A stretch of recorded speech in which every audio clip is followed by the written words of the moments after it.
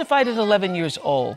Were you thinking about it as abuse then? Did you know you were being abused and you were just defending Michael? When did you start to know that it was abuse? Yeah, at that point, you know, when the abuse started, and when I was 11, even when I was 22, and later, I had no understanding that what Michael did to me sexually was abuse. I had no concept of it being that.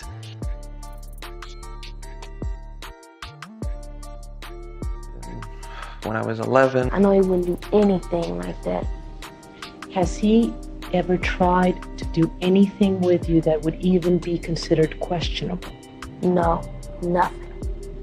Nothing at all? Has never touched you? Mm-mm. Have you ever seen Michael naked? No. and even when I was 22. You're telling us nothing happened, is that right? Yes. All right. What you're really telling us is nothing happened while you were awake. Isn't that true? I'm telling you that nothing ever happened. Mr. Robson, when you were asleep, you wouldn't have known what had happened, particularly at age 7, would you have? I would think something like that would wake me up. And later... What's the most misunderstood thing about Michael Jackson, do you think, that you know him? Probably a number of things. That I don't know, that anybody that lives that life is not going to be your average dude. You know what I mean? In the simple ways, I mean. Yeah. You know, you live that kind of life and that sort of fame from 5 years old.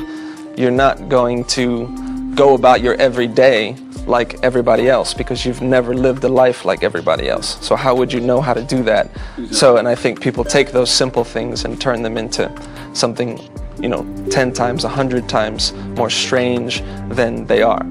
One of the things I noticed about you, and this goes back to why I said you were a stand-up guy, we covered the trial, and you were one of the few people to stick up for him. Mm-hmm. And why do you think that was? And why was it important for you to stick up for him? Because he's always been a friend to me.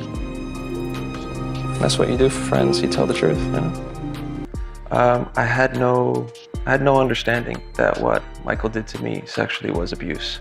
You know, as soon as the cop started asking me these questions, the first thing that came to mind for me was everything that Michael started saying to me when I was 7.